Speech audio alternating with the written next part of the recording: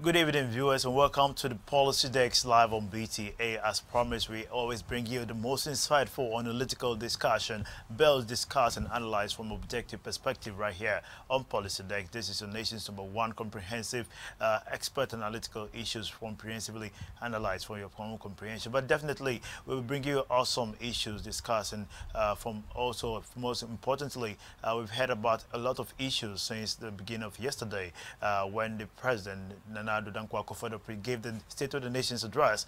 Most people had their own issue, had their own perceptions, had their own expectations as to what was really presented by the president. But this evening we will be analyzing some of the details and policies that really came to light during his presentation in the House of Parliament.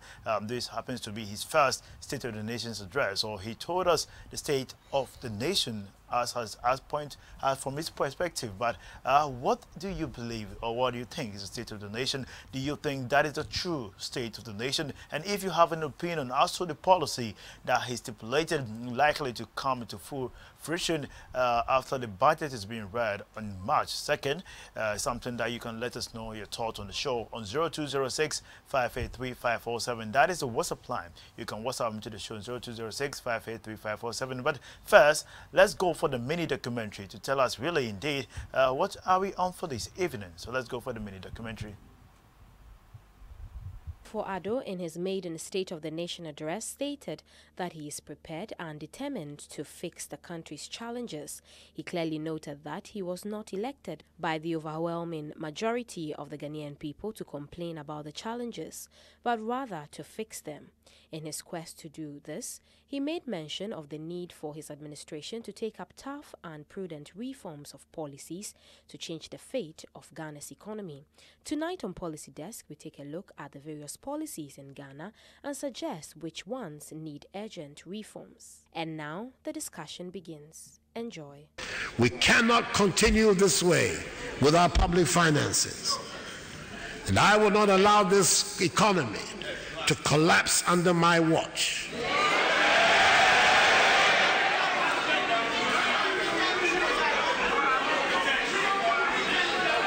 We will reduce significantly the fiscal deficit this year. Mr. Speaker, Ghana's economic growth has also declined dramatically.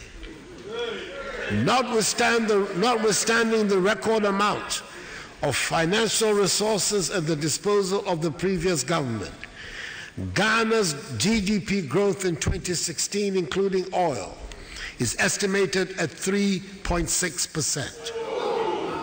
This is the lowest GDP growth in about 23 years. Mr. Speaker, order. Ghana's banking sector has not escaped the economic decline, has become increasingly fragile. Bad loans in the banking sector have risen significantly. Economic and financial data from the central bank show that non-performing loans have risen sharply from 11.2% in May 2015 to 17.3% in December 2016. The recent asset quality review of banks shows significant vulnerability of banks to current economic conditions, with many exhibiting significant weaknesses. Mr. Speaker, low growth, rising rate of unemployment, high fiscal deficits, high and rising debt, and increased depreciation of the cedi, high cost of food, housing and utilities, and high non-performing loans, amongst others, are symptoms of deeper structural problems that will require a range of reforms, beginning immediately and spanning the short, medium, and long terms. We are going to have to implement some tough, prudent, and innovative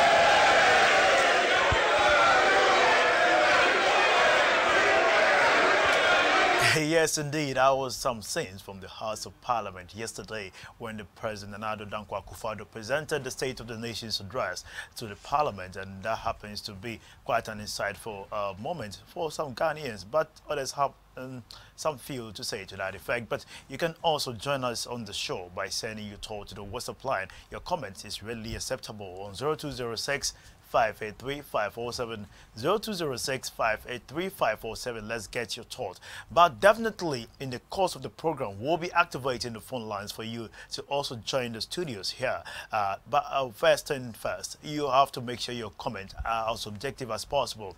No name calling, no insult, no foul languages will be acceptable here on the show. So we advise that prudently. But before I introduce my panelists here, my panel in the studio, let me first take a brief statement that was made by the President.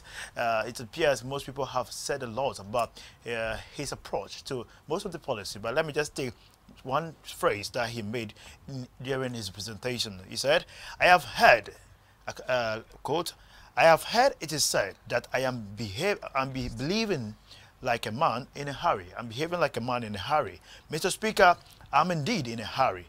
I'm in a great hurry. The times in which we live demand that we all be in a hurry to deal with the problems we face." So that is it for end of quote, possibly from the President of the Republic of Ghana, Nana Dankwa Akufo-Addo. So let's get straight to the discussion. Privileged to have as my guest this evening, Mr. Paul Dropson is an entrepreneur and is joining me here this evening to discuss indeed the details of the State of the Nation address and what indeed Ghanaians are expecting from this new government. Mr. Dropson, good evening. Welcome to Good evening. Policy Desk. Thank you very much. Long time no see. Well, we've been around. Indeed. Yes. You hide for your corner small. We've been around minding our business. It's all good. It's all good. Now, Ghana's business is our business. So Definitely. let's touch on Ghana's business for now. So, you've heard what happened in the House of Parliament. Most expectations was that a lot of details about the state of the nation and how best they could approach it were some of the expectations from the individuals, every ordinary Ghanaian, industry players, and even students, because of the most policies initiatives that were being said during this moment. But what is your take on the whole presentation by the President on the state of the nation?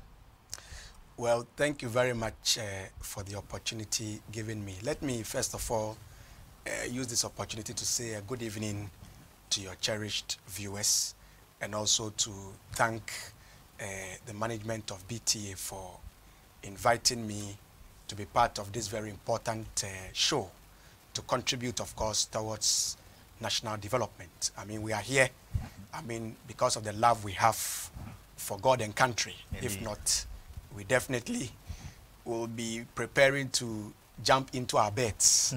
But we are here at this time of the night simply because of the love we have for country. I think going straight to the point based on what you asked, let me say that unfortunately for me, I did not have the privilege of watching or even listening to the State of the Nation's address because of work.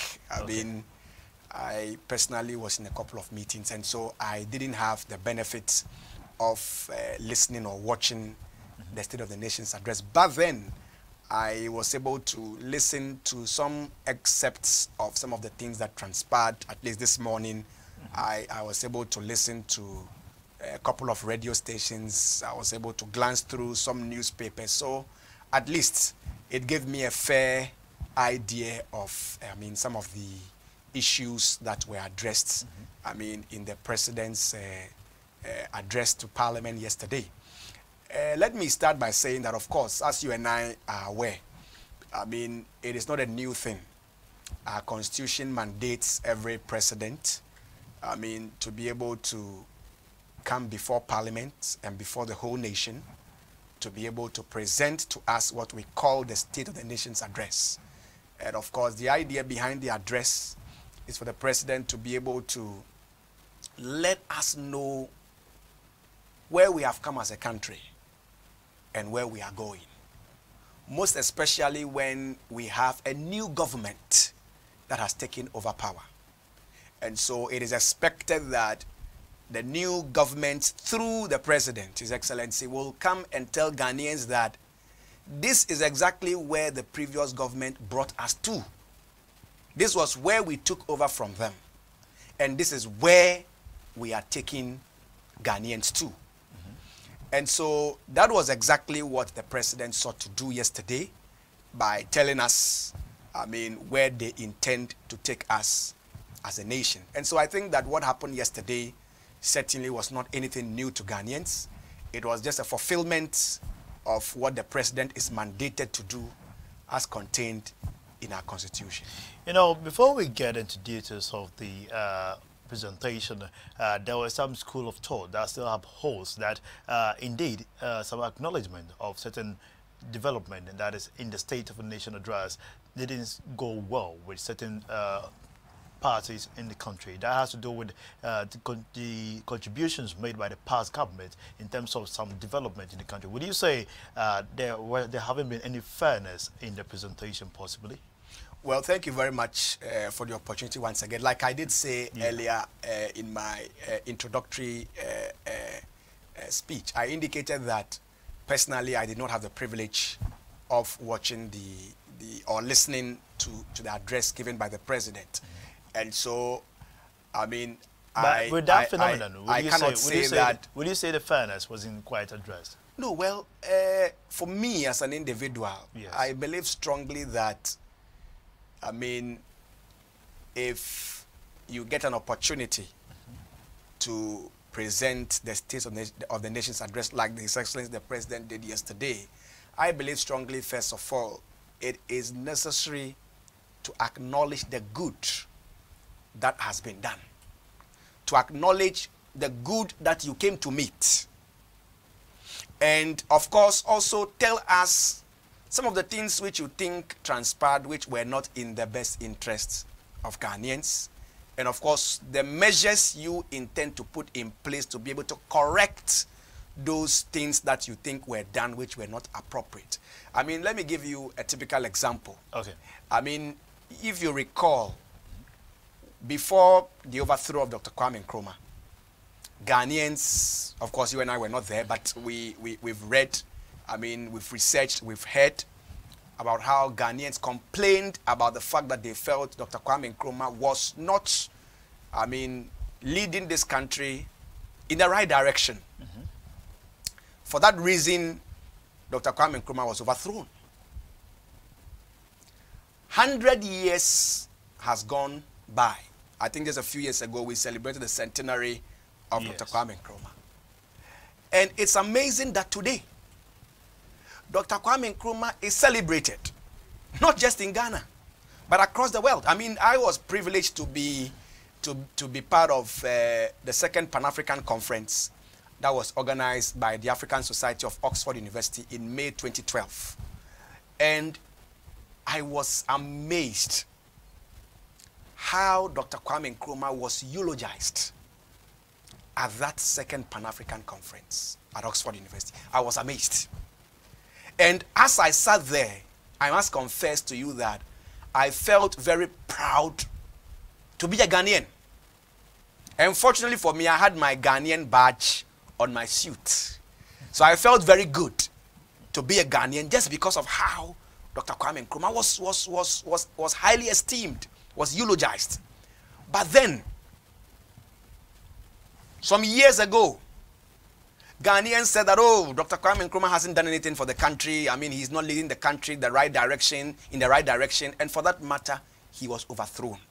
And you and I even know about how even after his overthrow, all his materials, his books, his articles, everything that had to do with Kwame Nkrumah had to be bent, because they wanted to wipe out the memory of Dr. Kwame Nkrumah.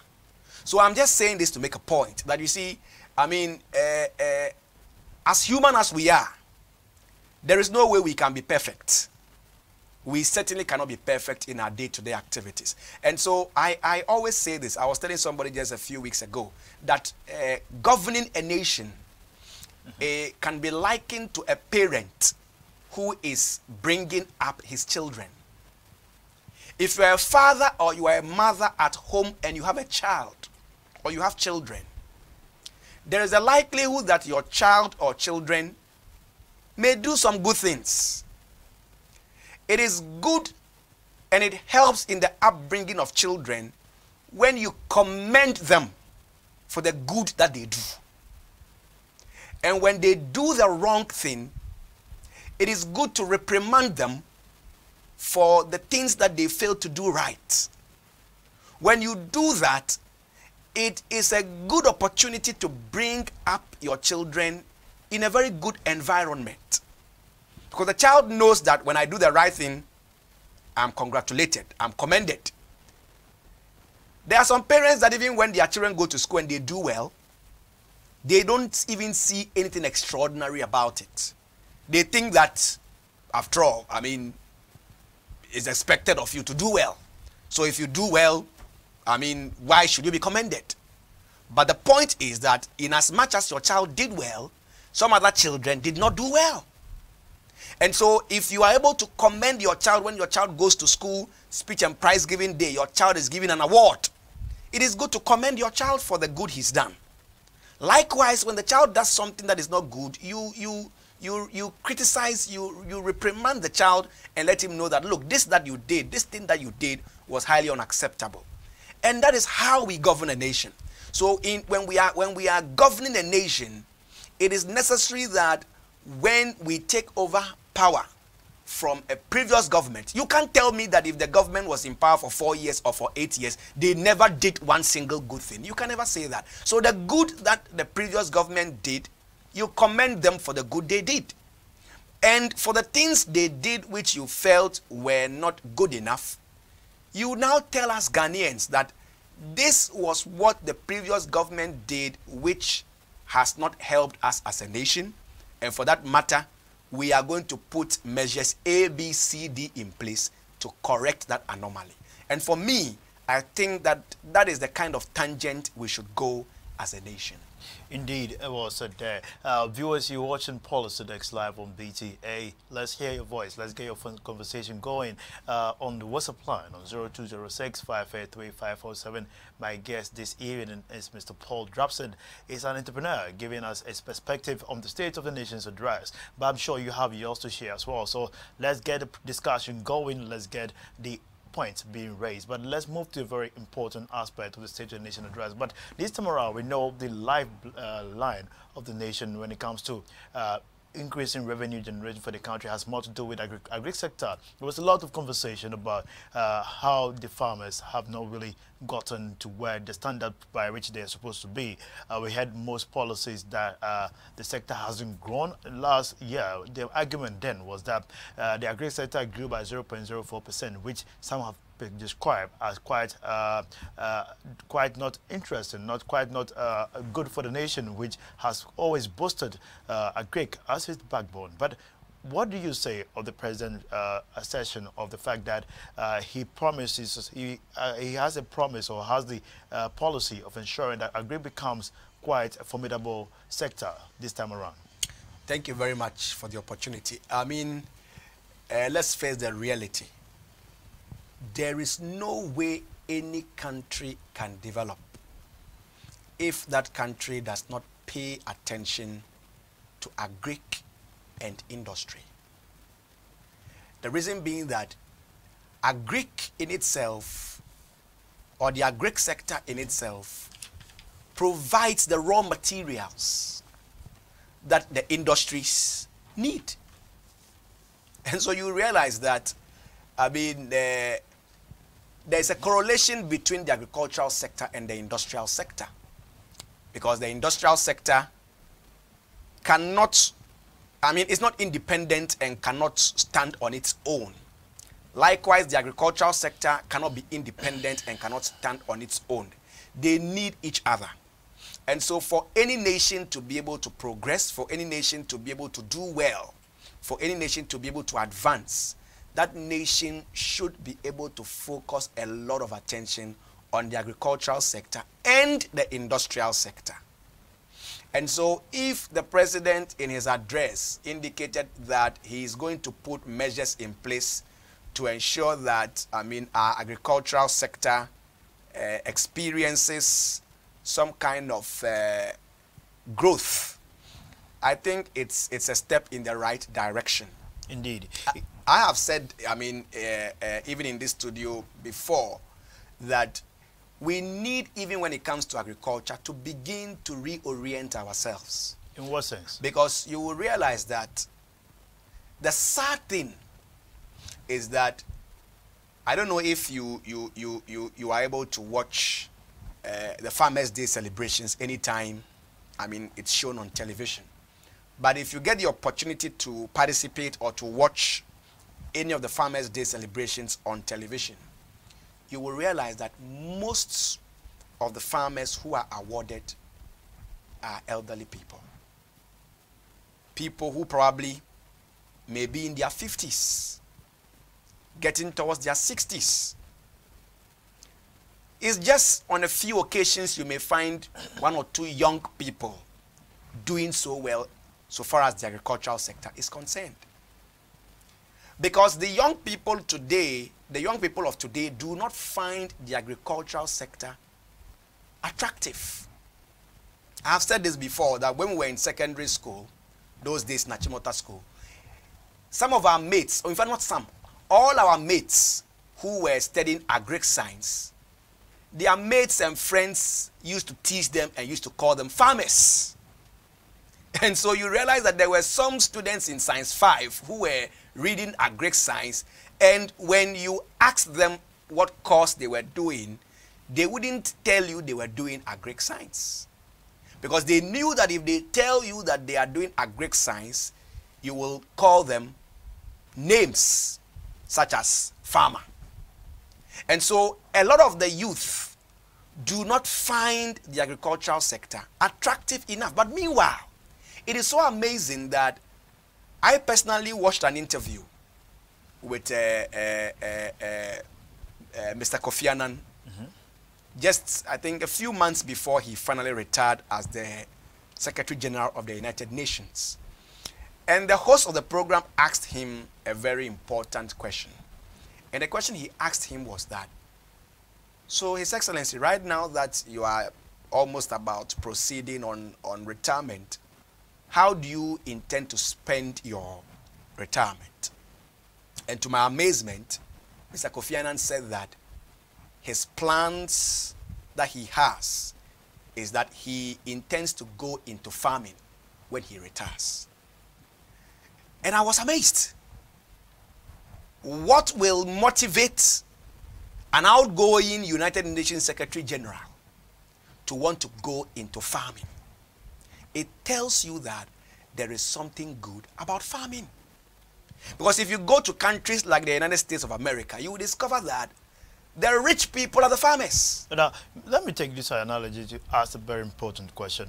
You know, Kofi Annan, in his perspective, or let's say the rich people, the big men, farming, we can say, is a very risky venture to start off. So if the youth are not going into the farming, probably they lack the capital to advance into such a prospect, and it takes long time for you to accrue the needed profit in that dimension. So if the youth are not going into farming, definitely it's likely to be because of capital reasons. But how can the government initiative probably be quite incentivizing now for youth to get into this very risky venture, would you say?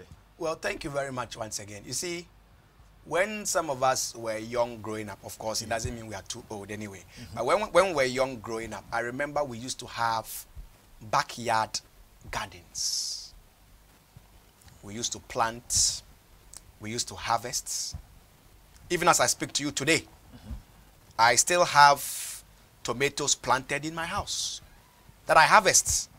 I still have some vegetables planted in my house that I harvest. I don't spend money to go and buy them. I harvest them in my house. And so it tells you that that interest is completely gone. Like you rightly said, it may be a bit capital intensive to be able to go into farming. But of course, those times when we used to have backyard gardens, it did not cost anything to have a backyard garden. It didn't cost anything. A lot of people were engaged in subsistence farming. They farm at their backyard to feed their families. In some cases, when their harvest probably was more than they could eat, they probably thought of how best they could sell some in the marketplace. Today, if you take a walk or take a ride through town in Accra, if you visit about 100 homes, I don't think out of the 100 homes, you will even find 10 homes that have backyard gardens. Now, let me bring in this very important aspect of the speech that the president made mention of during his State of the Nation address. He made mention of the fact that there's a policy that he's about to be enrolled fully that has to do with planting for food and jobs. That is a project which has already had an initiative of 125 million Canadian dollars investment to really help in terms of seedling and fertilizer supply. Well, how formidable would this be as a policy or as a project compared to subsequent projects under the former government? Because we know challenges confronting such always centered policies seems to always come with its hiccups. Yeah, thank you very much. I mean, any policy or project that encourages the citizenry to engage in, be it subsistence farming or large-scale farming, is a policy that must be commended. In fact, as we speak today, some of our universities even have courses in agribusiness, because there's a business aspect of agric. And so you realize that all these are mechanisms by which we can attempt to make the agricultural sector attractive. And so if the President, His Excellency, and his government are thinking of a policy or a project which will be geared towards encouraging as many Ghanaians as possible to go into farming, be it small scale or be it large scale, I think it's a laudable idea that needs to be commended. But then also, I think we need to revisit some of the things we used to do in the past. You will recall that a bank like ADB, for instance, Agricultural Development Bank, the major objective, the primary objective for which ADB was established was for ADB to offer support services to those in the farming sector. Today, ADB has become like any other commercial bank that is competing.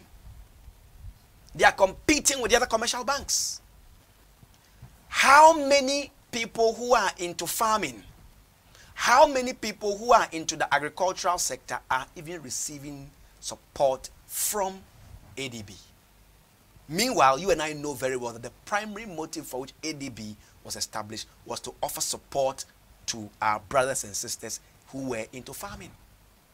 And so if government will be able to source some funding to be able to support people who want to go into farming, either with fertilizer, with manure, with seedlings, with heavy equipment like combine harvesters and whatever, especially when it's a large scale, when that farming activity is a large scale activity, I think that it's commendable, because at the end of the day, mind you, the only way by which we can be a food sufficient nation is when we are able to encourage a lot of people to go into farming. But mind you also that a country like the United States of America has just about 4% of their total population who are into farming. Just 4%. Look at the kind of things they produce. And some of us even end up importing from them. Yes, that is quite true. But let's touch on a very insightful aspect of the budget statement that was made as well. You know, the president made mention of the fact that the gap between, that is our expenditure compared consistently seems to be widening. There's always a loophole of almost 1.6 billion Ghana cedis in terms of how much we always present in the House of Parliament, that is in our budget. But, you know, he also made mention of the fact that Ghana owes a lot and we have to address that shortly. And in that sense, will you say we overborrowed what we needed? Because Institute of Fiscal Studies, Association of Ghana Industries, AGI, also in their report attested to the fact that they perceive that this huge risk has the notion of bringing the interest rate higher, therefore making it difficult for them to have access to capital. What is your take on that? Well, I mean, this issue is a two-way affair. You see, government borrowing is equivalent to individual borrowing. And I'll explain. If you wake up tomorrow morning, Winston, and you enter into a bank, and you tell the bank that you need a loan facility of, say, 50,000 Ghana cedis, and they ask you, what are you going to use the loan for? And you tell them that, well, I've seen a very beautiful car out there, and I want to go and buy that car and drive. And the bank decides to give you that money to go and buy that car. The question that you and I may have to ask ourselves is that, how are you going to pay for that loan? Because that car that you have bought to drive is not generating any income for you. Rather, it is taking money away from you. Because every blessed day you have to buy fuel into the car. If you are not fortunate and there's a problem with the car and you take it to the mechanic shop, you may spend hundreds and thousands of cedis just to get it sorted for you. And so instead of that car becoming even an asset, it may end up becoming a liability. But if you walked into the bank and the bank asked you, Winston, the 50,000 Ghana cedis you are asking us to give you, what are you going to use the money for? And you tell the bank that, well, I want to open up a shop to be able to buy and sell. Then you and I can comfortably say that that money that the bank is going to give to you as a loan, you are going to trade with it.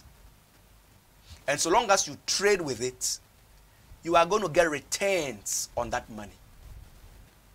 And the returns you get on that money is what will enable you to pay the loan. So as a nation, if we go in for loans, and the loans that we go in for are used to buy cars for government officials to drive. They are used to buy or build houses for government officials to sleep in comfortably. They are used to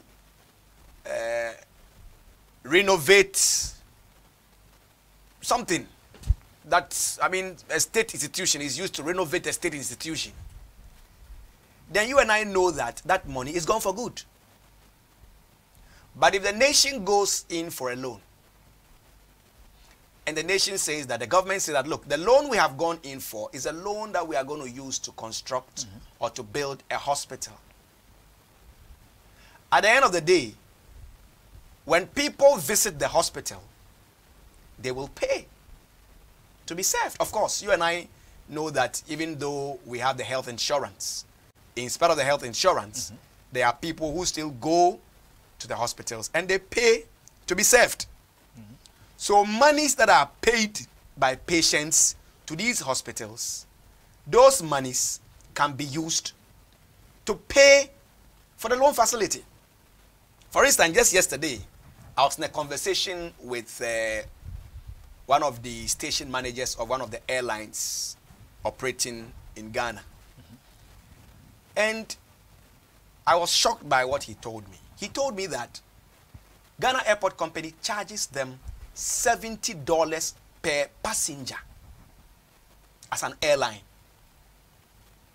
So assuming government decides to go for a loan, we now have Terminal 3 under construction. If government decides to go for a loan to even construct Terminal 4, you and I know that that loan can be paid for easily.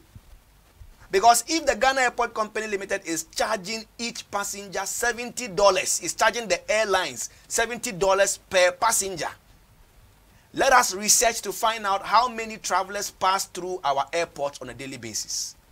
Let us check to find out how many travelers pass through our airport annually. So that loan can be paid for. Are you saying that we are where we are at the moment because of we not adapting to a proper loan repayment strategy as a country? No, well, you see, the issue is that, I mean, when you go in for a loan, and let's say the repayment period is 20 years. God forbid, if you should die after 15 years, it means that your children may have to pay the remaining 5 years. If you use that money to buy a car to sit in, to drive, how do your children pay that loan facility? But assuming you use that money, like we said, to trade, and that trade is still ongoing, even when you're not around, because the trade is still ongoing, your children can still be using returns from that trade to pay off the loan facility. But then, you have also inconvenienced your children, because you've gone in for a loan facility where the repayment period is 20 years or 50 years. And so if we are going in for loans as a country, we need to be able to look at repayment periods that will be suitable for us as a nation. Because mind you, the little knowledge I have when it comes to finance is that sometimes it doesn't make sense to pay outrightly if you have the money. For instance, if a real estate company comes and says, we are selling a 2-bedroom house for $50,000, but you can pay 25%, and we will spread the remaining amount over a period of 5 years for you to pay. If I have $50,000 sitting in my bank account, wisdom will tell me not to take all the $50,000 to go and pay. I will rather go and pay the 25%, invest the remaining 75%. The interest that I will make on my investment can be paying the amount of money I need to pay monthly. So in 5 years' time, I would have finished paying for the house. I would have the house, and the 75% of the money will still be sitting in my account. Because mind you, I only use 25% to pay the down payment of 25%, and I still have the 75% in my account. And so I have gotten the house, I still have my money. And that's one of the wisest ways sometimes to go about things. And so as a nation, assuming we go in for a loan facility, and we can even pay the loan immediately, in 1 year, in 2 years. We can service the loan in 1 year or 2 years. Sometimes wisdom may tell you that if the money is there to pay, why don't you negotiate a long-term repayment period so that you can even invest the money? Assuming I invest the money, and every month, even the interest I'm making on the investment every month is, say, is even $5,000. Every month, the interest alone is about $5,000. Can't the interest service the loan? So if I have a repayment period of 20 years, it means that the interest I'm going to be making on my investment every month is what is going to be paying for the loan. But the principal is still there, which has not been touched. So sometimes the advantages of having repayment periods that are a bit longer is that it helps you to trade with the money. so that the interest you get on your principal can be used to service the loan. But if you have a short-term repayment period, then what it means is that it denies you the opportunity to trade with the money.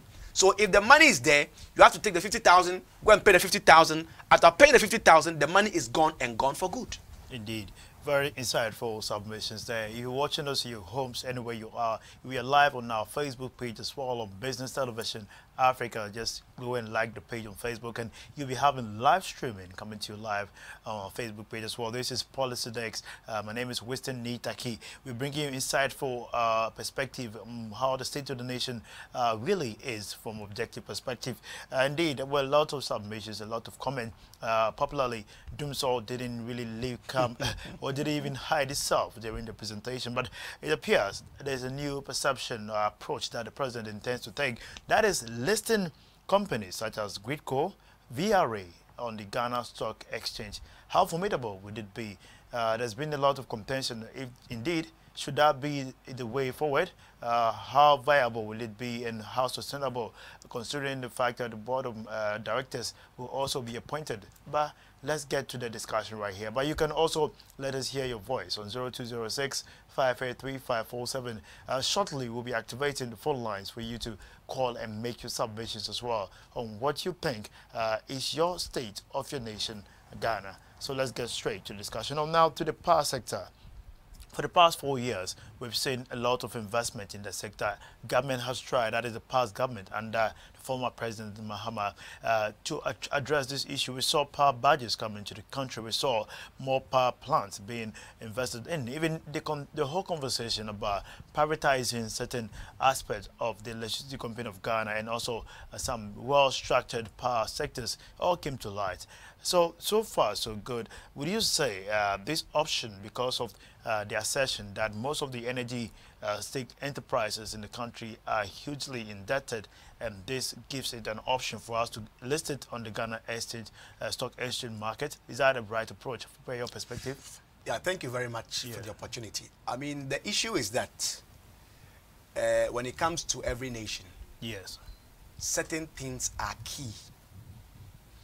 No nation can develop without power, without energy. When you have a situation where energy supply is not stable, your cost of doing business goes very high. I mean, I've mentioned this on this particular station before, when we used to have this Doomsall. I had a friend who used to, in fact, not use, because he still works there anyway. I mean, he works with one of the oil marketing companies. And according to him, he was telling me that every week they were spending not less than 1,800 Ghana cedis to buy fuel to service their generating plant.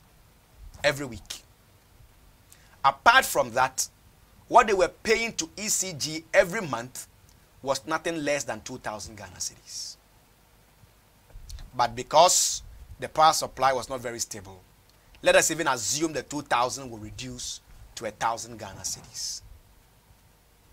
Every week they spend 1,800, multiplied by 4 weeks. At the end of every month, how much are they spending on just generating energy supply to be able to work efficiently? So you realize that when you don't have power supply as a company, or when industries don't have power supply, their cost of doing business always goes up. Secondly, you and I need to be mindful of the fact that some 20 years ago, 30 years ago, 40, 50 years ago, as a nation, we depended heavily on hydroelectric power. Now, the cost of producing hydroelectric power is very cheap.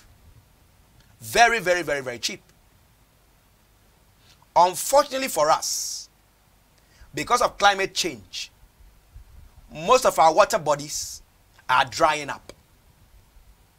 And so they are not able to produce at full capacity you realize that even Akosombo Dam, at the time Akosombo Dam was constructed, I mean, under Dr. Kwame Nkrumah, Akosombo Dam was constructed specifically to serve Valco and 4 million Ghanaians.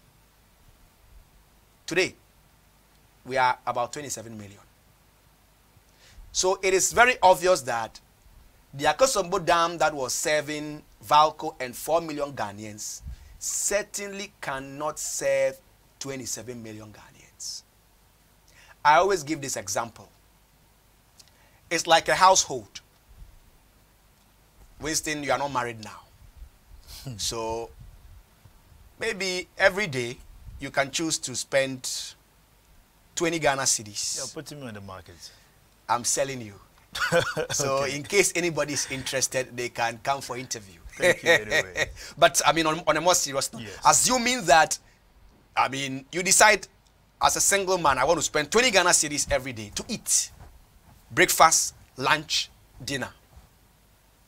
Maybe very soon, a wife comes in. So you are now 2. And you still feed yourself and your wife with 20 Ghana cedis morning, afternoon, and evening. Along the line, 1 child comes in.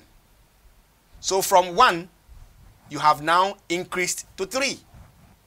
And you still feed the 3 with 20 Ghana cedis. The next time you realize a 2nd child comes in. The family size has grown from 1 to 4. And you still feed the family with 20 Ghana cedis morning, afternoon, evening. What do you think will happen? You will now begin to do food rationing. If you used to get 2 ladles or 3 ladles of rice, you may now get 1 ladle of rice. Because it has to be shared in such a way that everyone will get something to eat. So it's the same with our energy sector. The Akosombo Dam that used to serve 4 million Ghanaians and Valco, we cannot expect that same Akosombo Dam to serve 27 million Ghanaians. And so you realize that, like you rightly mentioned, the previous government now began to think of how they could think of other sources of energy to be able to solve our energy problems or crisis. We now went into thermal energy because, like I rightly said, I mean, due to climate change, our water bodies also began to dry up. So we also began to go into thermal energy. But mind you, with thermal energy, we have to power our thermal plants with crude oil. And the cost of crude oil is very expensive. And so at the end of the day, even though government is able to provide us with power, it is expensive to maintain that power. Excuse me. It's expensive. And so if we want to have a power sector that will be sustainable, what I think we need to do is that we need to begin to have a comprehensive policy which will be devoid of political parties. Because you see, there are certain sectors of the economy that we cannot toil with. If you will recall, some years ago, and this is just to buttress this point, a couple of years ago, we said we were changing from the sixth form to secondary school. Yes. Secondary school was made 3 years. If you will remember, there was a particular batch of people who did secondary school 2.5 years, and that was my batch. My batch, we were the only batch that did 2.5 years secondary school. Then, at another point in time, another government came and said, we want to make it 4 years. It became 4 years. Another government came, they said, we are reverting it to 3 years. And it became 3 years. And I've said it before. If we are not careful, one day, somebody may become president and say, okay, well, I think that we want to make secondary school education 1 year. What do we do? So we need to have comprehensive policies Because if you travel abroad, if you go to the Europes and the Americas and what have you, the number of years you go to school doesn't change because a new government has come to power. Because they have comprehensive policies. You know, indeed, we can have policy, but like you may mention the fact that policy have not stayed or be tested or tried the test of time. Therefore, upon change of government, there has been always inconsistent sustainability of these policies. But would you say we've not systemized our policy to adjust to our current dispensation, irrespective of which government we are? Or is it that we've lost focus from our nationalistic perspective as to where we want to go? We've seen most countries' development being based on the structure of their education. Is it what is missing in our limelight? Yeah, thank you. You see, the issue is that it boils down to the fact that as a nation, we do not have a comprehensive national development plan. Of course, we thank God that NDPC currently is trying to do something. But we don't have a national development plan. And so when political parties contest for elections and they are voted into power, they come into power with what they call their political party manifesto. And so at the end of the day, I mean, you and I have even heard on several occasions how in the media people will say that political party A promised that when they are voted they will do A, B, C, D. So now that they have been elected, they must fulfill their campaign promise at all costs. So it has been reduced to fulfillment of political party manifesto and not fulfillment of a national agenda, because there is no national agenda. But if we have a national development plan which has a comprehensive policy on education, which has a comprehensive policy on energy, which has a comprehensive policy on health, which has a comprehensive policy on sanitation, it doesn't matter which government comes and which government goes. That policy will still be maintained. That policy would still work. I mean, look at how filthy and dirty our environment is. I mean, I was doing a research some time ago, and I discovered that this pure water sachet rubbers takes up to 25 years to decompose. This plastic water bottles, water bottles, takes up to 700 years to decompose. So the question I asked myself was very simple. If this pure water sachet rubbers takes 25 years to decompose, then you can imagine how filthy and dirty Ghana will be. And if these plastic bottles take 700 years, up to 700 years to decompose, then you can imagine how filthy and dirty Ghana will be.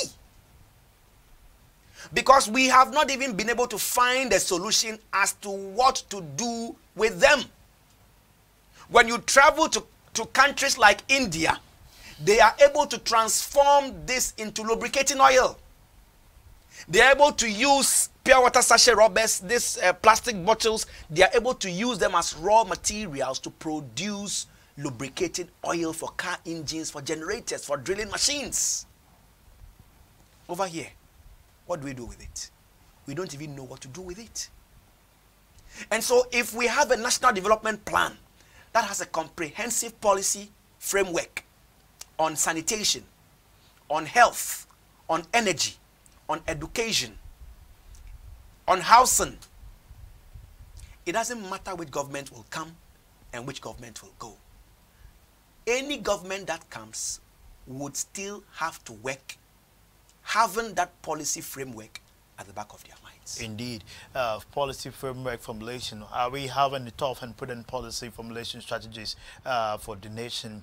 How formidable are they, and how prudent could they stand the test of time? So we discuss on this issue. My guest this evening is Mr. Paul Drapson. He's an entrepreneur, giving us insightful ideas on how best the nation can best be run from an objective perspective. So but right about now, the phone lines have been activated, so you can call into the show on 030-2211-409, 030-2211-409. Let's go for our first commercial break. When we come back, let's get you going here on Policy Deck. Stay tuned.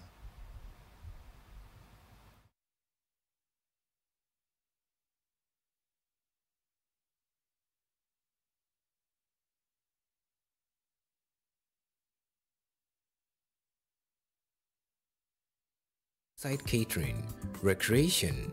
Look no further than Coconut Grove Beach Resort Hotel, located in Elmina. Coconut Grove Hotels, memories worth repeating.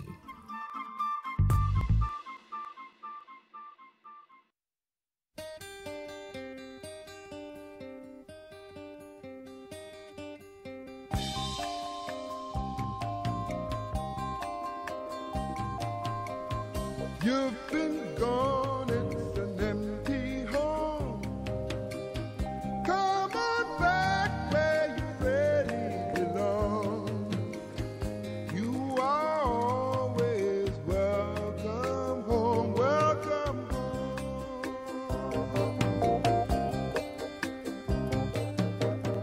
You've been kept down for much too long. Stand up, please, and say I am free. Don't forget you are welcome home, welcome home. Come with me on this happy trip back to the promised land. All will be happy and gay.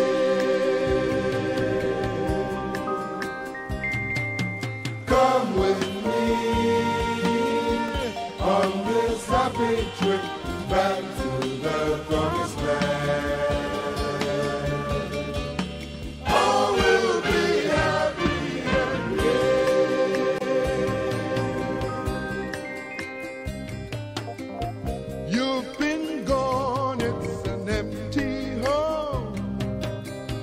Come on back where you really belong. You are always welcome home, welcome home.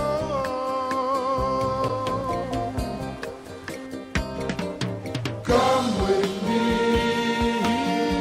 on this happy trip back to the promised land. All will be happy and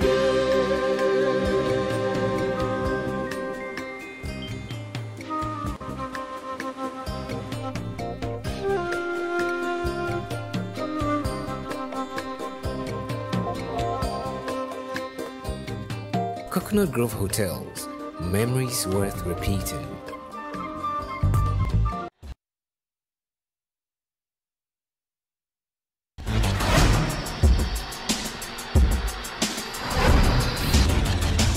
Welcome back to Policy Desk Live on BTA, bringing you insightful analysis of critical economic issues. This time around, we're touching on tough and prudent policy formulation, Ghana's economy in perspective. We've touched on various aspects. We've spoken about the energy sector. We've also touched on education.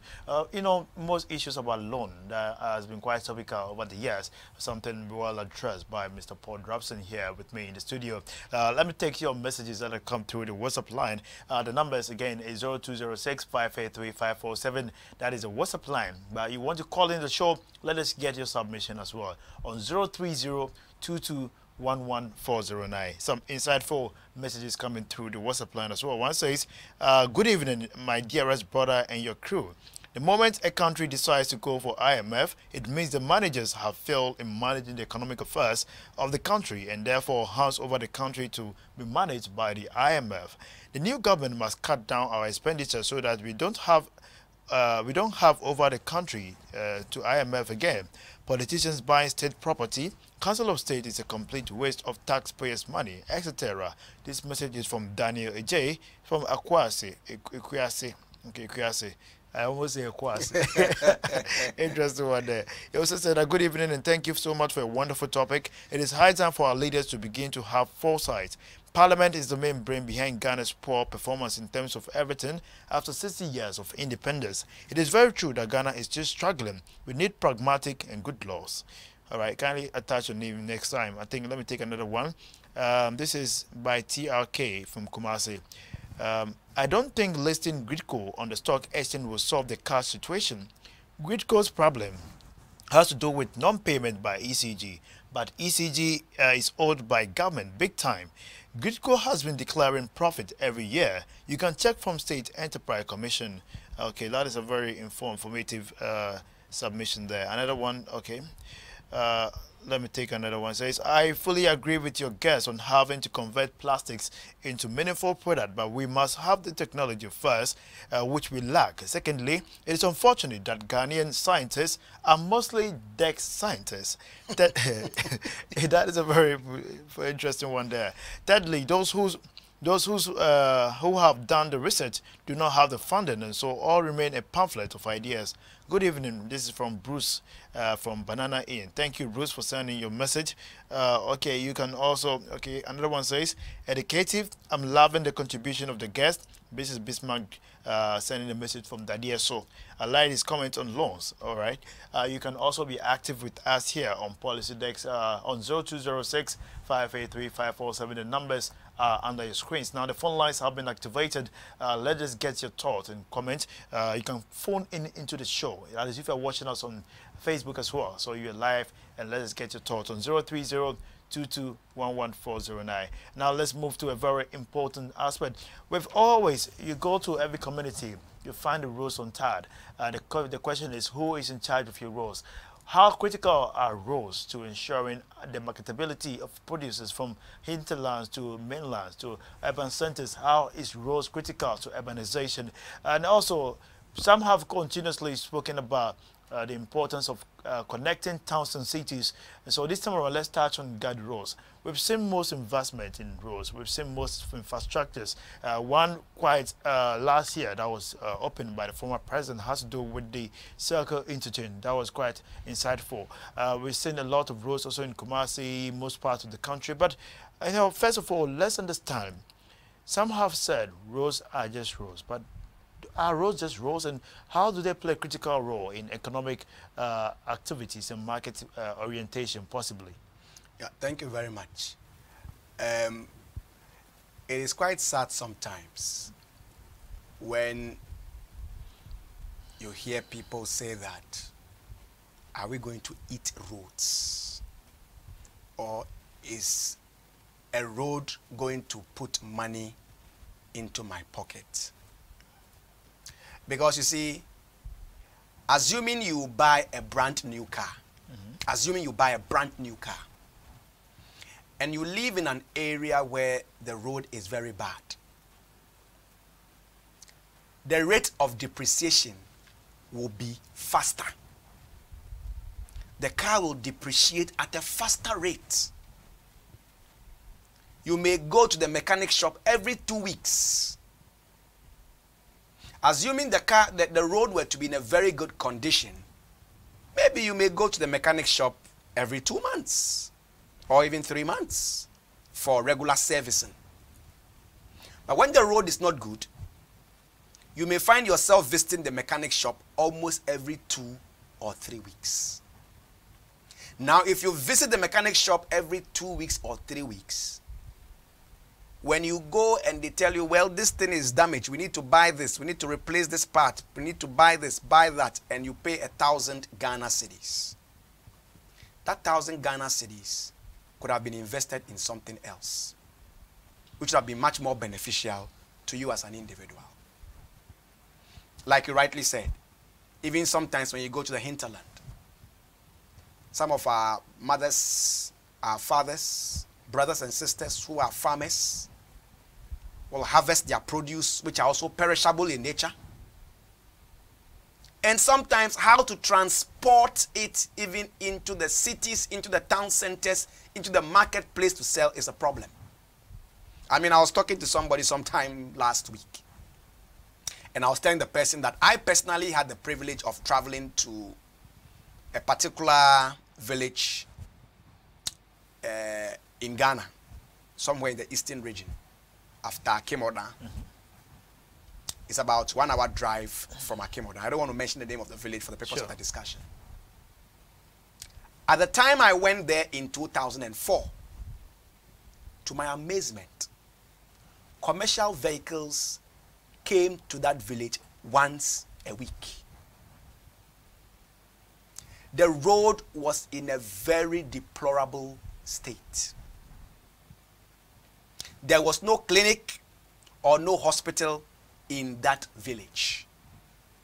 The nearest and closest hospital was the Akemodan government hospital, which was about 1 hour drive from that village. I personally witnessed a woman in labor who delivered on somebody's veranda. Fortunately, there was a man in the village, one man in the village, who was the only person who owned a taxi. After 9 p.m., he was the one they went to knock on his door if he could come with his taxi and rush the woman and the baby she has just delivered to the Akemoda government hospital. Commercial vehicles went there once a week. And I'm not talking about what somebody told me, but I'm talking about what I personally experienced. So if you have farmers in that kind of community, they have harvested their crops, which are perishable in nature. Commercial vehicles come there once a week. If, assuming the commercial vehicles come on Thursdays, and they harvest on Friday, it means they have to wait till the following Thursday. By the following Thursday, if their crops are perishable, some of them would have already gone bad. But you realize that when roads are constructed,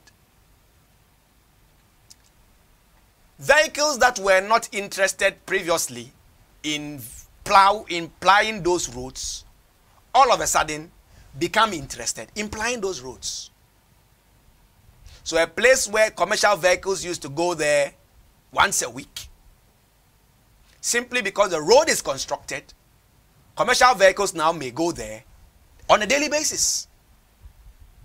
So if you are a farmer and you harvest your produce, you know that it is not difficult to transport your produce into the town centers and into the markets to sell. And so roads are also very necessary, and they play a major role when it comes to the development of any nation. But sometimes, some of the problems personally I have is that if you pass through Accra, and if you are very, very conversant with Accra, you will discover that there are a lot of access routes. A lot of access routes. And almost all the access routes I know in Accra are in a very, very, very bad and deplorable state. Now, let's chip in this very important aspect of road construction. You know, anytime we see roads, you know, you said there are times that it takes time. For instance, on the one road that I see it took a lot of years to get construction was the one before Legon, that is the Legon's road, where the overhead was constructed. It took many years to become, almost about 4 years or so. But the quality of it is undeniable. There are many roads you find in most of our communities. Within 3 days, the roads have been constructed, and not too long, you find loopholes, potholes, and you wonder what the taxpayers pays money for. Would you say the contractors to which this particular contract are being given do not really assess, or are not really assessed by government? Therefore, a decentralized system will be a better way to know who and whom is really constructing these roads as at the moment. Yeah, thank you very much. You see,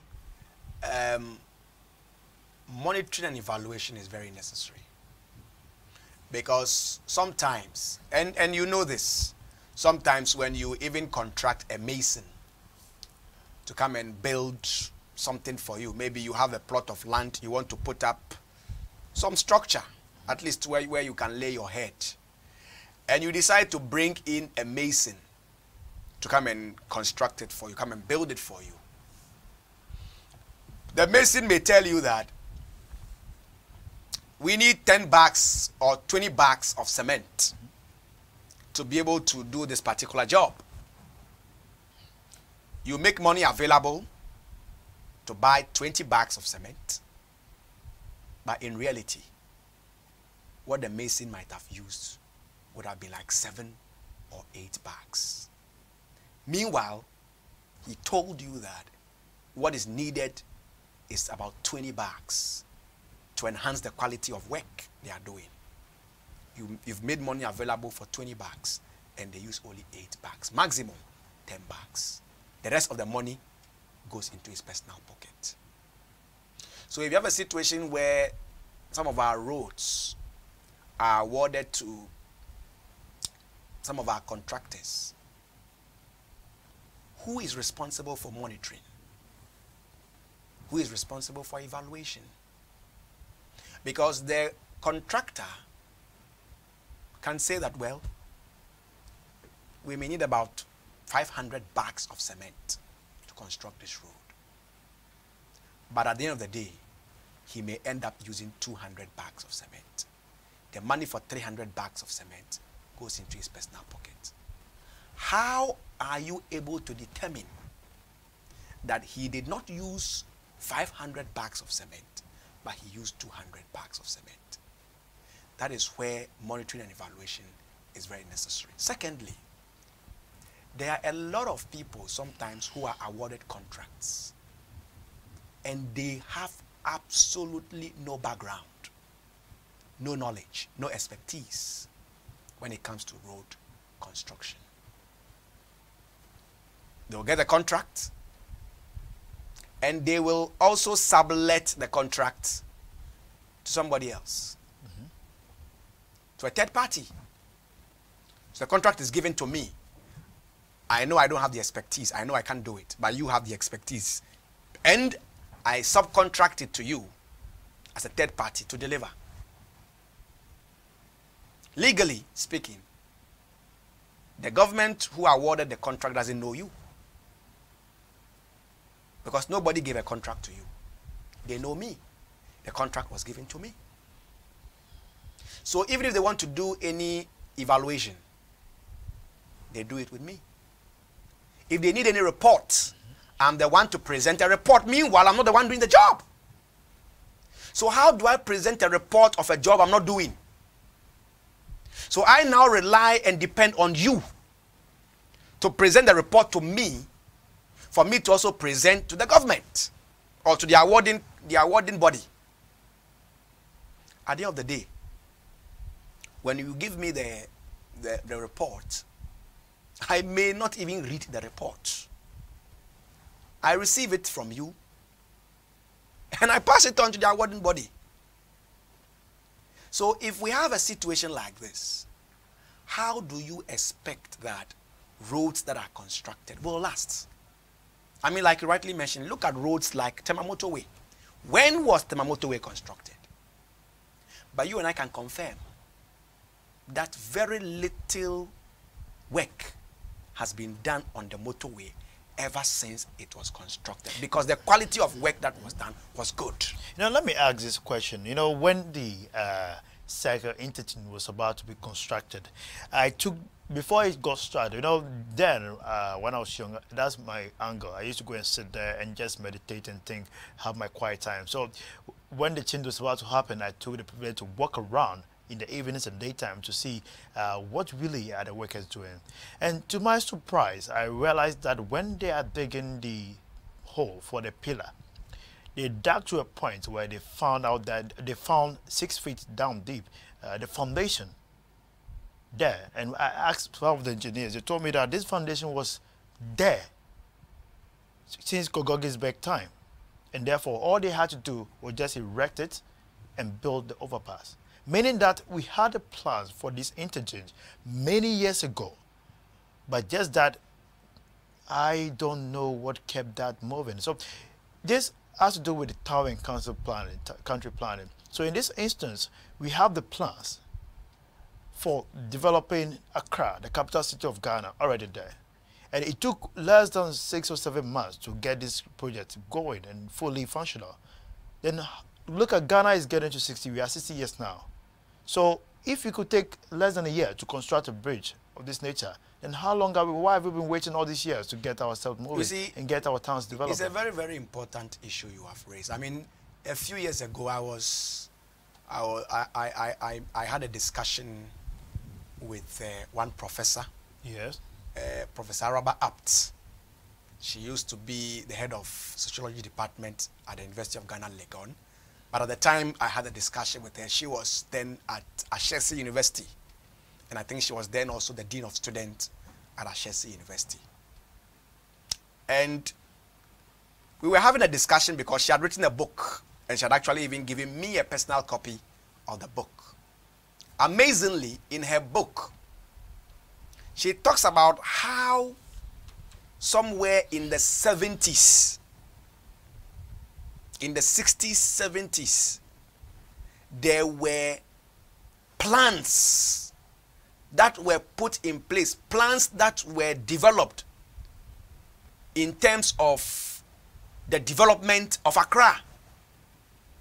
All the plans were there. As far back as the 1960s, 1970s, those plans were there.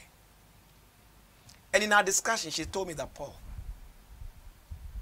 all those documents, unfortunately, are in bookshelves, gathering dusts. We are in 2017. You'll be monitoring the media, and you will discover that people are still attending workshops, conferences, and seminars on the redevelopment of Accra. As we speak, workshops and seminars and conferences are still being organized in connection with the redevelopment of Accra. Meanwhile, as far back as the 1960s, 1970s, all those plans were there. If we really want to implement the plans, why don't we revisit the plans that were initiated as far back as 1960s, 1970s? And those plans are gathering dusts. It appears every government wants to be seen to be working or doing something. Therefore, this seminar seems to be like a dress rehearsal to the whole I've done nothing. No, it's a problem. Yeah. It's a serious problem because the issue is that, you see, even today, and you are aware of this, there are some places that when there is a fire outbreak and the fire service is called upon to come and put off the fire, sometimes the fire service even gets to a point and they cannot even penetrate.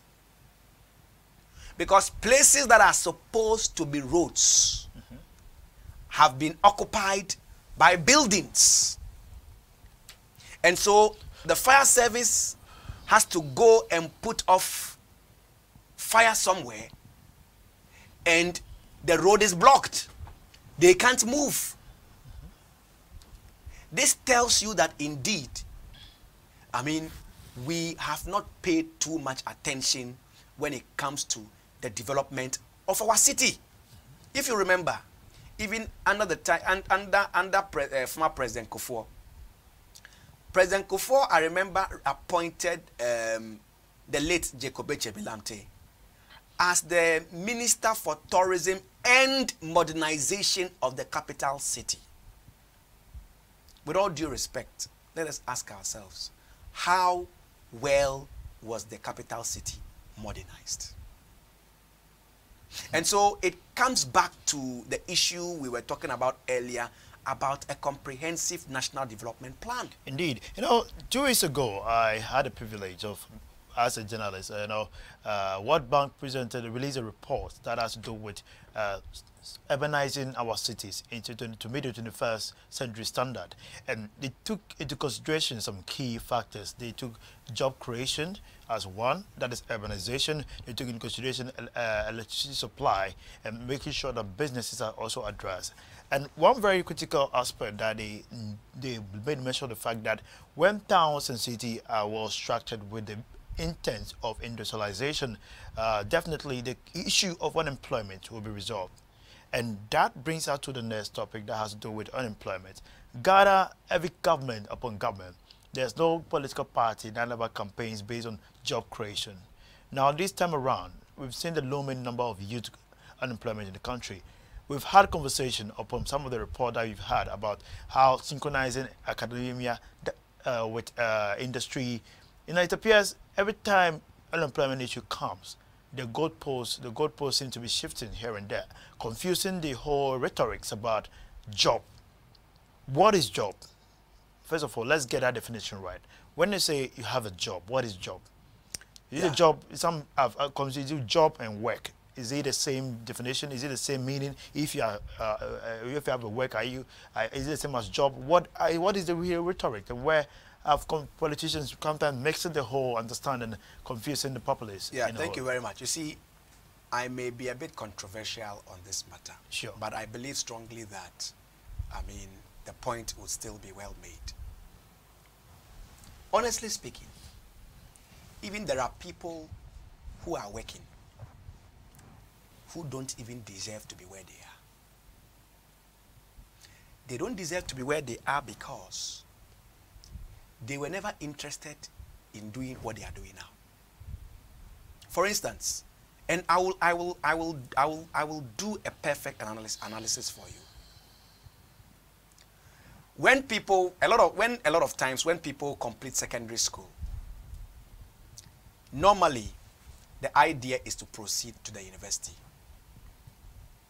For most people, if they are unable to gain admission to the university, the next place they look at is polytechnic. If they are unable to gain admission to the polytechnic, the next place they look at is nursing training college. If they are not able to gain admission to nursing training college, then they look at teacher training college. So you realize that somebody may go to the nursing training college to train to become a nurse, not because he or she is interested and have always been interested in wanting to become a nurse or a health professional. The reason why he or she went to the nursing training college was because government was paying allowances. Maybe his or her parents probably could not afford to take him or her to the University or Polytechnic because even though he passed and passed well, the money to pay for University or Polytechnic was not there. So the parents said, oh, then go to nursing training college because after all, government gives allowances to students. So the reason why somebody goes to the nursing training college may be because probably either his parents could not afford to take him to university or Polytechnic, and they felt, okay, then let me go to the nursing training since government gives allowances to students. Or somebody may choose to go to the nursing training college because he or she feels that, oh, Charlie, nowadays there are no jobs. But if you can go to nursing training college, when you finish school, your job is guaranteed. Likewise, oh, if you go to the teacher training college, if you finish the teacher training college, your job is guaranteed. So if somebody goes to the nursing training college or teacher training college, either because the parents could not afford university or polytechnic, or he or she did not get a very good pass to gain admission to the university or polytechnic, but rather went to the nursing training college on the basis that Charlie and saying nurses, they pay them very, very, very well. Right now, because of single spine salary structure, so I mean the salary that nurses are taking is good. So let me go and become a nurse. After all, even when I finish nursing training college, getting a job will not be a problem. If that is the mindset for somebody going to the nursing training college, we are in trouble.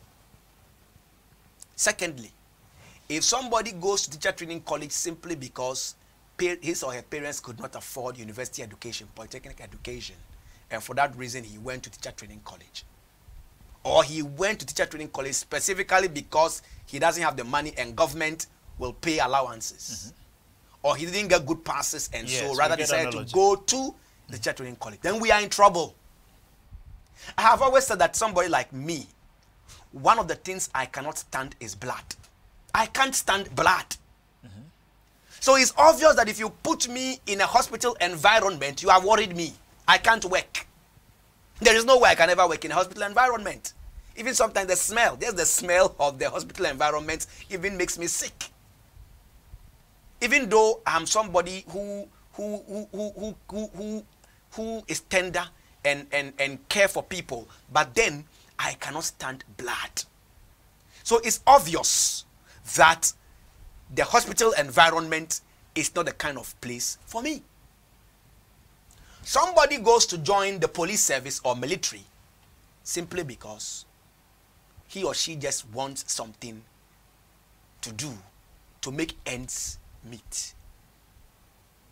If you go in for a job simply because you want to make ends meet, then we are in trouble.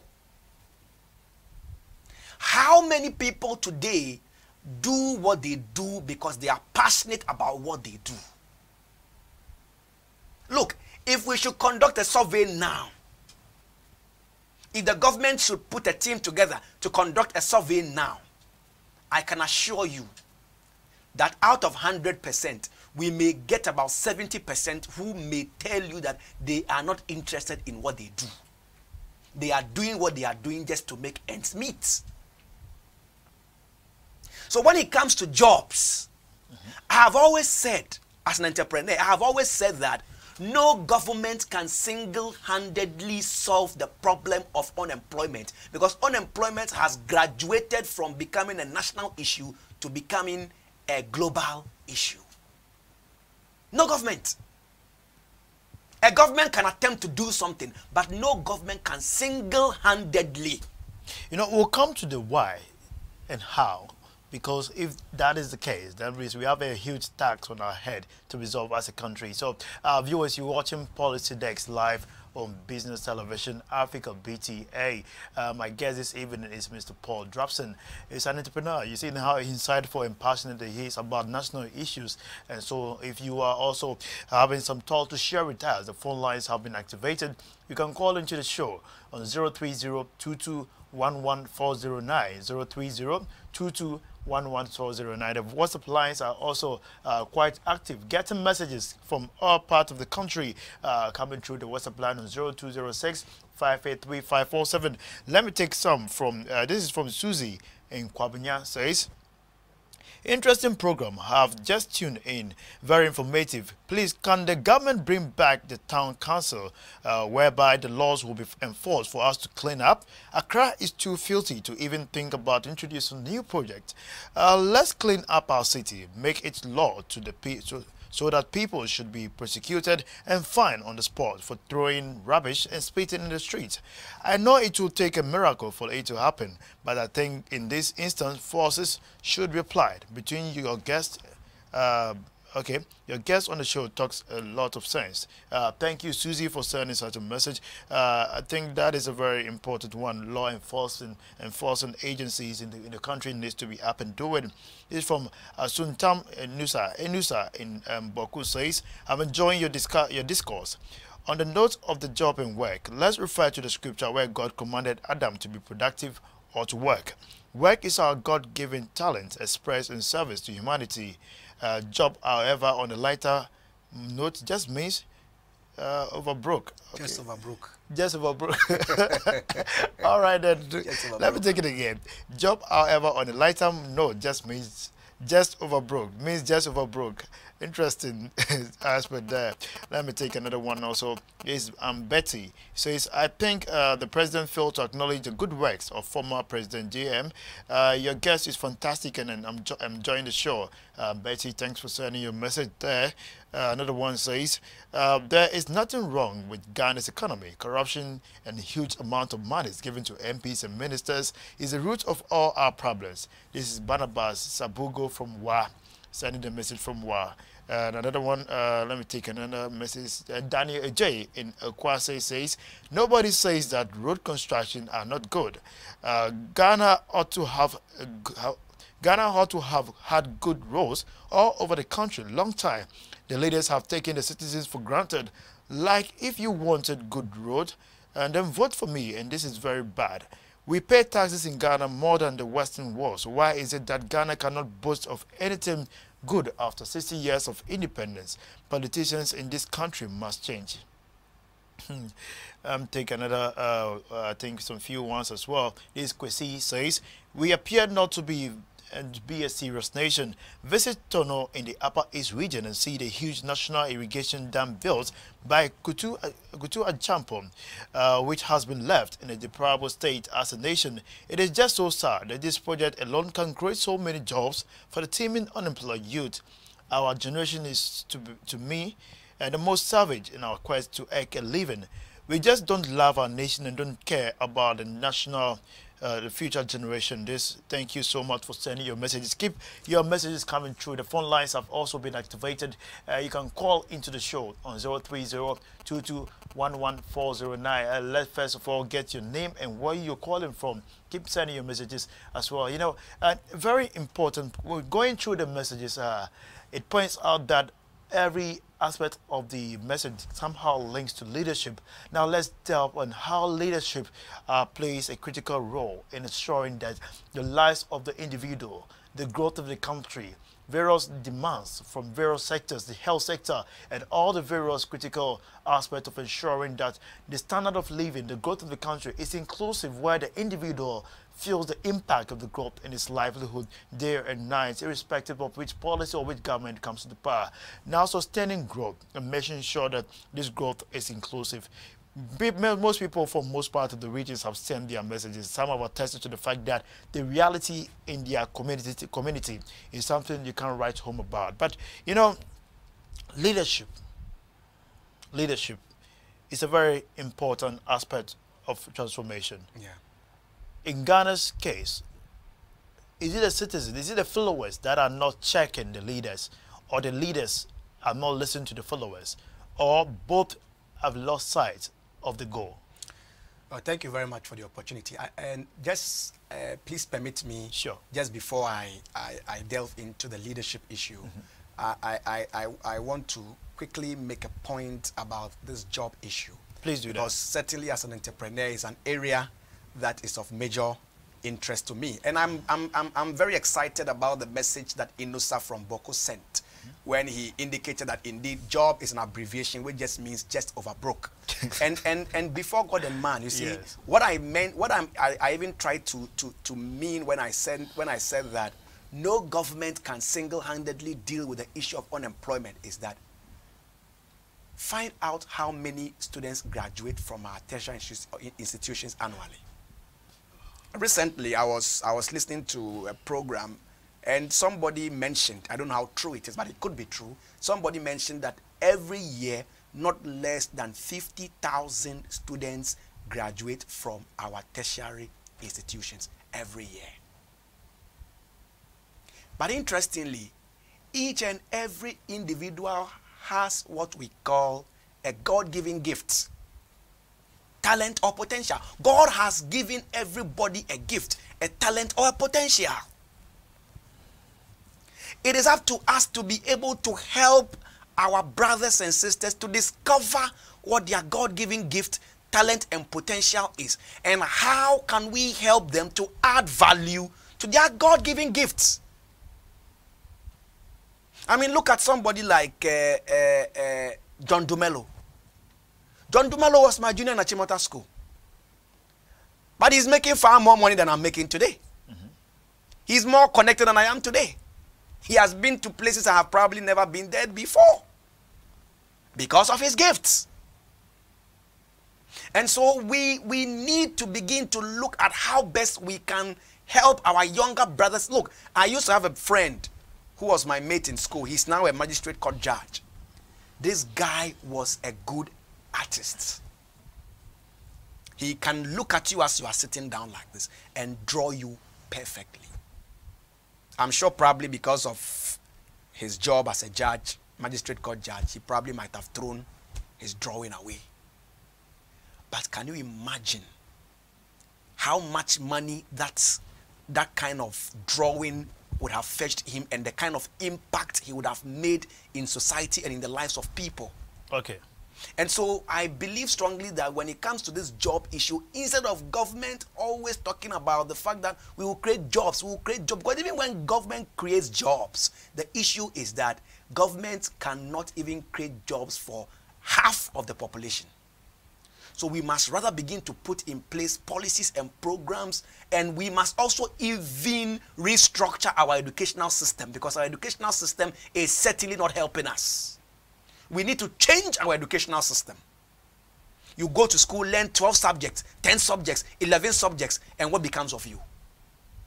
We need to change our educational system and look at how best we can begin to identify the talents people have at a young age, at a very young stage. Let us begin to identify their talents, their skills, They are God-given gift. And when we're able to help them to discover that, we empower them for them to be able to add value to it. Now to the leadership issue. Leadership is a two-way affair. The problem we have is not just a leadership problem. It is a problem of leadership and a problem of the followers. I'll tell you why. The reason why I'm saying this is because leadership is like a household.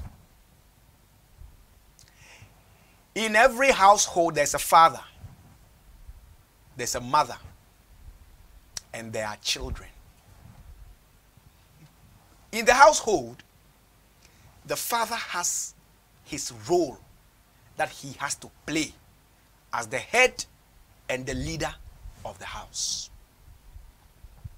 The mother also has her role to play in the household.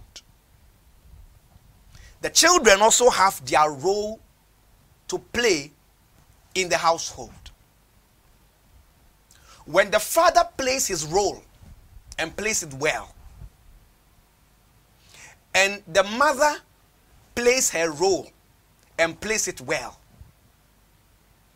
and the children refuse to play their role, there will be a problem in that household. On the other hand, if the father plays his role well in the household, the children play their role well in the household, and the mother fails to play her role in that household, there will be a problem in that household. If the father refuses to play his role, the mother plays her role, and the children play their role, there would still be a problem in that household. The only way by which that household will progress and will do well and will advance and will develop is when the father plays his role, the mother plays her role, and the children play their role.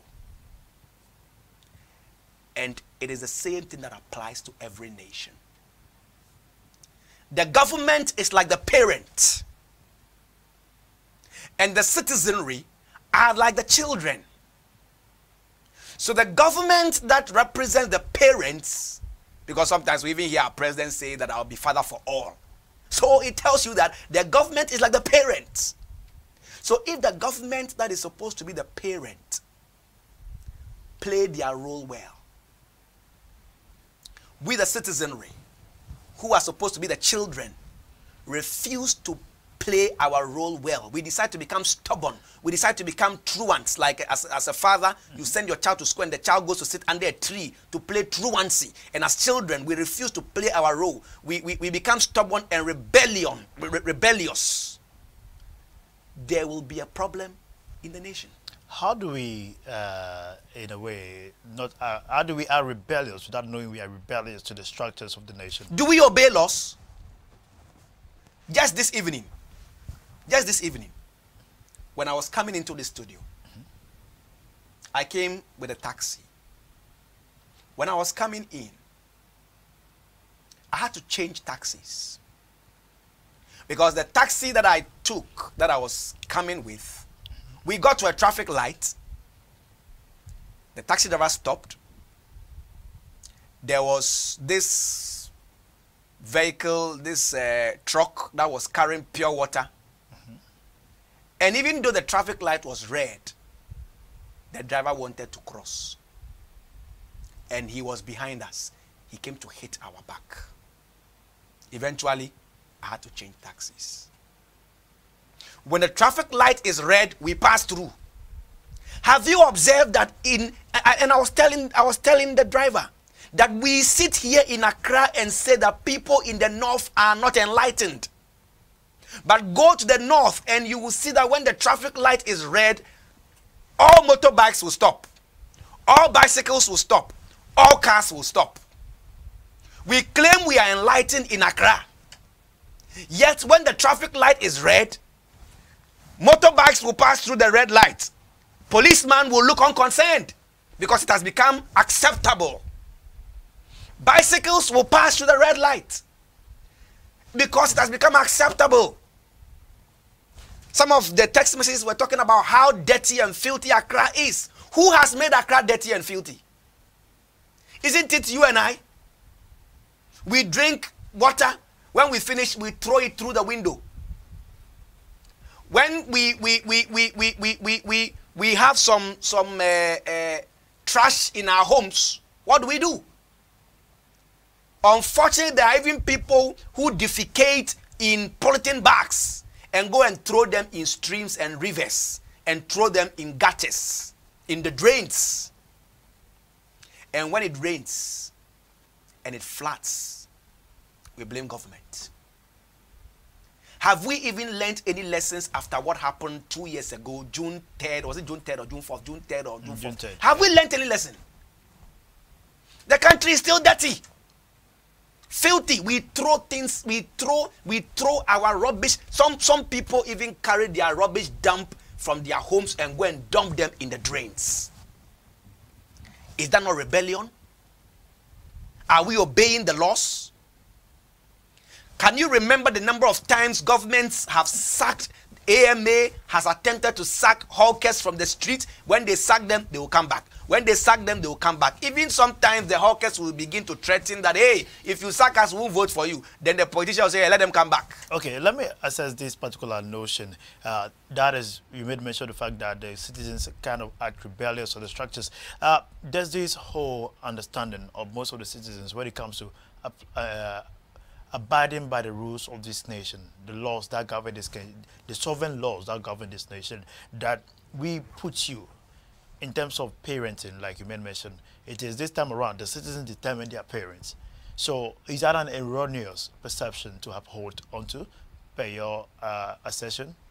No, you see, the issue is that I don't dismiss the fact that the government has a major role to play when it comes to providing leadership for the country. There's no two ways about it. The government has a major role to play. It's just like in every household. The father is the leader of the house, and the father is the one who provides vision and direction for the family. But if the father decides to provide that direction for the family, and the wife or the children refuse to comply, will that household make progress? How many parents whose children go and sit under trees know that their children sit under trees? When I was in secondary school, I had classmates who will not come for class. They won't come for classes. They will not be in the class. Whilst we are having classes, some of them will be sitting under trees. Some of them will be sitting at the dining hall, having conversation with friends and drinking Fanta and Coke and Sprite and what have you, having conversations and having a good time. They will not come. They only show up in class when there's a class test. How many of these people's parents are even aware that their children are playing truancy? And to the point is that we are supposed to be each other's keeper. Winston, if you're even walking through the streets of Accra and somebody drinks water and drops the sachet on the floor, and you attempt to tell the person to pick the sachet that he or she has dropped, pick it up and drop it in a trash bin, if you are not careful, you will be insulted. If you are not careful, the person will ask you that, why? Does Ghana belong to you? Are you the owner of Ghana? Are you the owner of Accra? Why?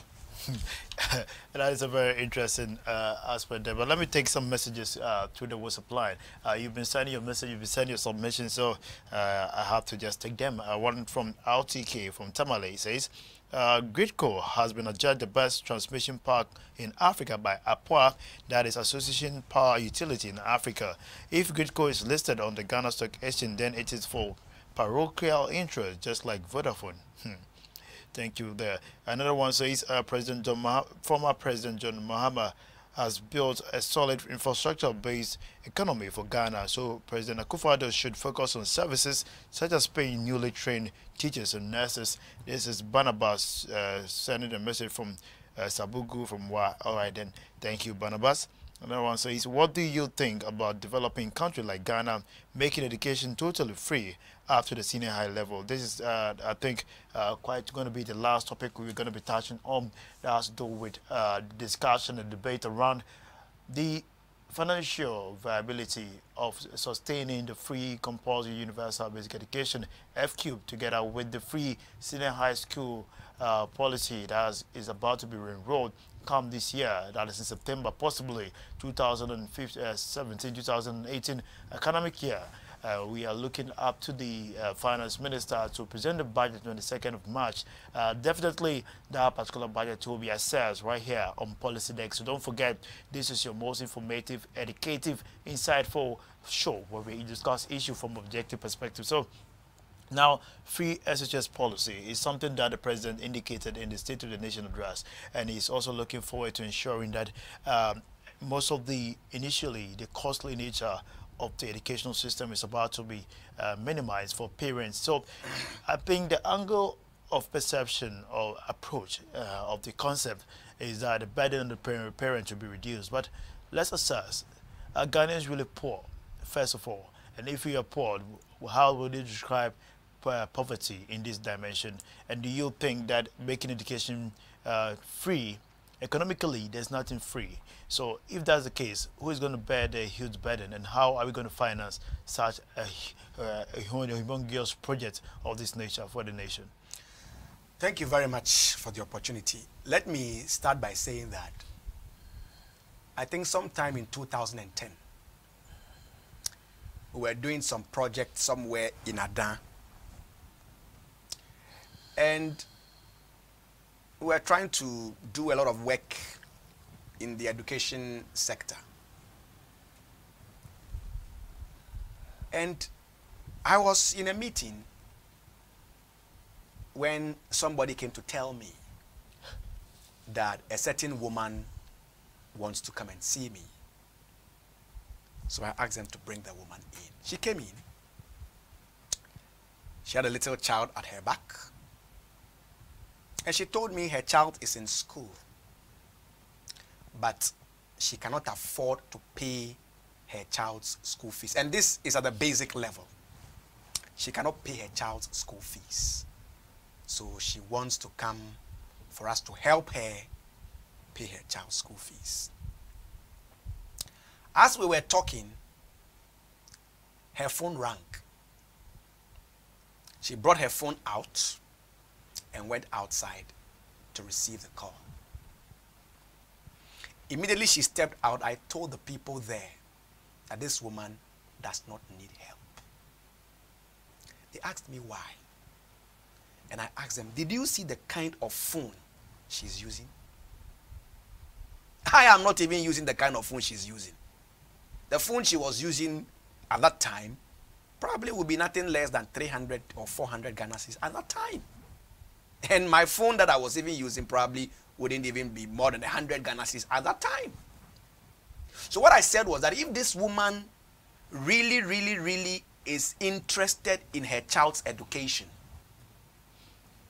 she will sell this phone at 500 cedis, go and buy a phone at 100 cedis, and still have 400 cedis to support the child's schooling. So when she came back after receiving her call, I asked them, woman, why don't you take your child to the government school? Because you know for a fact that, currently we have free basic education. So why don't you take your child to the basic school? She told me, to the public school. She told me that, well, as I know, the quality of education in the public schools is not good. That is why she has sent her child to the private school. And I told her that I am a product of a public school. My father was in the military, was in the Navy. So we all lived in Burma camp and we all attended public schools. Myself, my siblings, we all attended public schools. Okay. Right from nursery. And so, if you tell me that the quality is not good, I may not want to agree with you. But the woman still insisted that she wants her child to be in a private school because the quality of education in the public school is not good.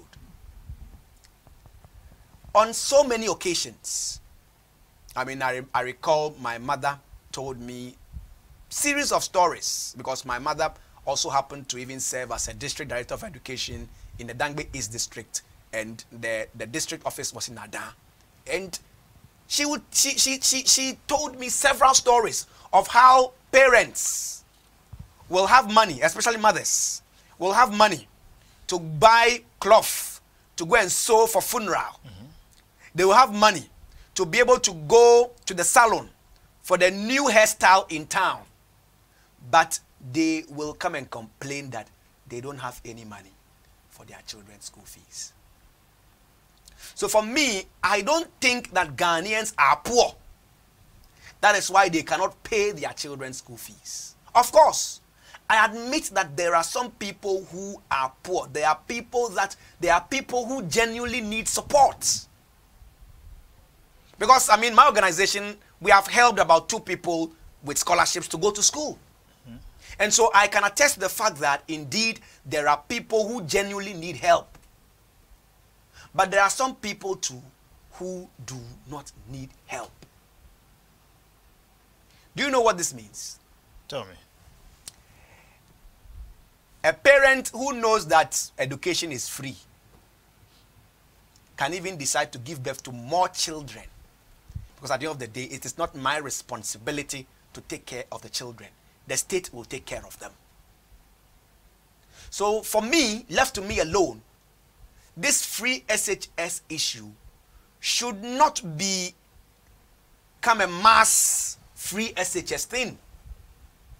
But it should be a policy that should be there to support those who genuinely cannot afford. Because believe you me, if government says that those who can afford, raise your hands. Those who cannot afford, put your hands down. Everybody will say they cannot afford. Even those who can afford will tell you they cannot afford. So for me, I believe strongly that this free SHS thing, even though it's a good idea, it's a good initiative, but we need to really look at it very critically. Because you know what? Earlier on, you spoke about unemployment. We addressed the issue of unemployment. The unemployment figures will even rise the moment we open the floodgates and say SHS from today is completely free. Because mind you, when we make SHS free, it certainly will lead to an increase in enrollment. Students who are home because their parents cannot afford to take them to secondary school will all go to secondary school. The question we must ask ourselves is, what next when they finish secondary school? Because when they finish secondary school and they don't have anything to do with the knowledge they have acquired, what becomes of them? And so we should not just be looking at the free SHS alone, but we should also be looking at how best they can either continue the education when they are done with their secondary education, or how best the nation can even benefit from whatever knowledge or skills they will acquire. And so even for me, I believe that we should even focus more on the technical and vocational skills when it comes to the free secondary school education. Instead of even focusing on the secondary schools, let us focus more attention on the technical and vocational. Because for the technical and vocational, even if they don't proceed to the polytechnic or the university, the nation can still benefit from their expertise. Wow, insightful submissions that have been made by Mr. Paul Dropson right here on Policy Desk Live on BT. We've spoken at length, we've discussed at length, we've touched on a lot of issues right here on Policy Desk. Let me take your final messages that came through the WhatsApp line, quite a lot of them, but I'll just take the last 2. This says, I think the president is rushing too much with his free education policy. Government is serious business. Mr. President, stop thinking about 2020 election. Interesting one there. Ghanaians. Another one says, President John Mahama has built. Okay, I think I've taken this already. I'll have to say thank you so much for sending your messages via the WhatsApp line. Let me take final, briefly, submissions, concluding message from Mr. Paul Dropson, and then we'll bring the curtains down on the program. So, Dropson, briefly. Yeah, thank you very much. I think that I would want to conclude by saying that we have a new government. People's level of expectations are very high. Very, very, very high. And so the government has a responsibility to manage people's expectations. Because if expectations are not managed and managed properly, it may lead to more problems. Because if people know that, oh, now that a new government has come, we are going to get jobs. No, now that a new government has come, we are going to go to school. Now that a new government has come, oh, we can now rent houses, decent houses to live in. If they are not able to do these things, if they are not able to rent decent houses, if they are not able to go to school, if they're not able to get jobs, it will be a massive problem. And so the government has a major responsibility to manage expectations. I know that sometimes politicians may have genuine intentions. I mean, I remember when I was in the university, in my final year, I became the president of the Christian Fellowship. And I remember very well that in my acceptance speech, I said that we are going to build a church auditorium. Ambitious promise. Because we didn't have a church building. We didn't have a place of worship. And so I said that we will build a church auditorium where we can fellowship. And it was a genuine desire and a genuine project and initiative that I wanted us to do. Guess what? At the time I was handing over, we had only started foundation.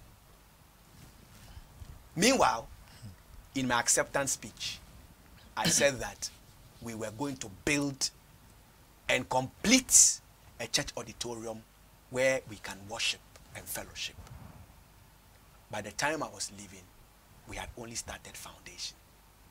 Because even getting land alone, only God knows how long it took.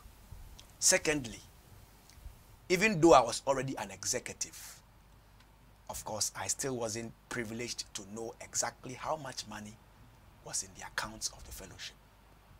When I became president,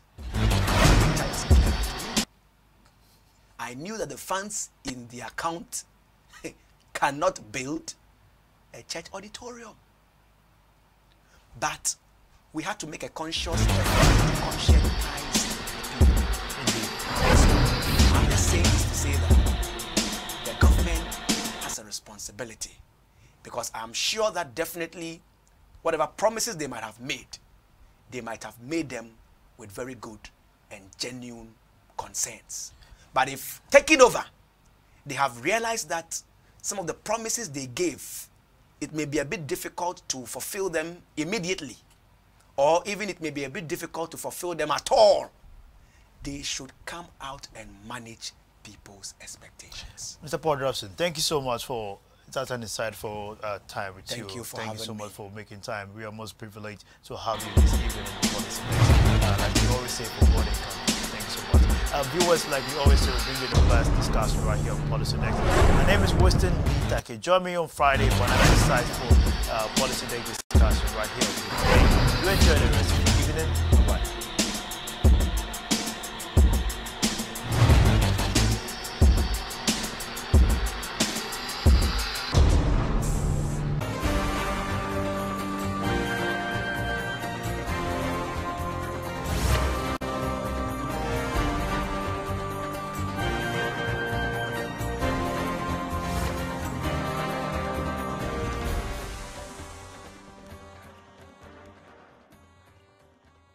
Looking for a venue for your wedding reception, conferences and retreats, outside catering, recreation?